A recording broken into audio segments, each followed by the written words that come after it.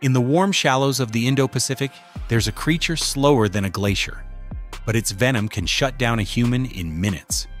Cone snails live in tropical waters from the Red Sea to Australia, hidden under sand, coral, and broken shells. Most people who see one think it's just another pretty souvenir on the ocean floor, but inside that shell is a biological weapon, a tiny, hollow harpoon stored under pressure, fired with a burst of force measured in hundreds of micronewtons. The strike happens in less than a millisecond, too fast for the human eye and faster than many insects can escape.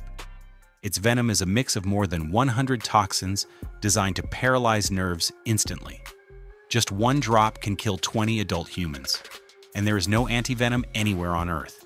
If it hits you, the countdown begins. Numbness, muscle failure, respiratory collapse. And yet it never chases humans? The danger comes from picking up a shell you thought was beautiful. In the Indo-Pacific, creatures like this are never an accident. It feels as if this corner of the world collects the most dangerous designs of nature, as if something is quietly warning us to walk carefully or not walk there at all.